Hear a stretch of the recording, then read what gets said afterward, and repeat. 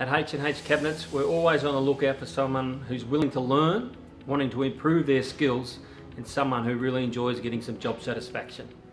Hi, my name's Alicia and I work at H&H.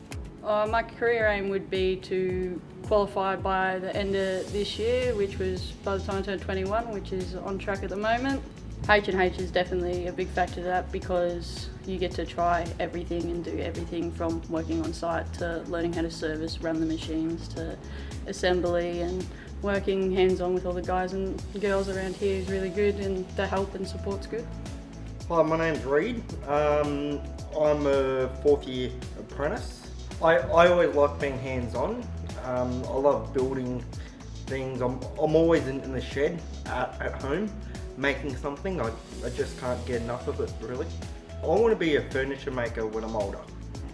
Well, furniture making and cabinet making are quite similar, so I've definitely picked cabinet making because it's helped me learn how to use all these machines.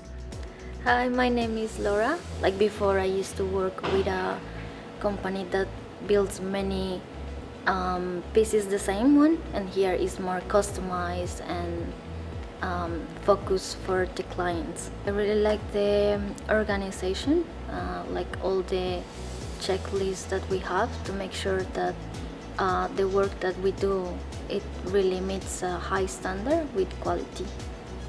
My name is Josh.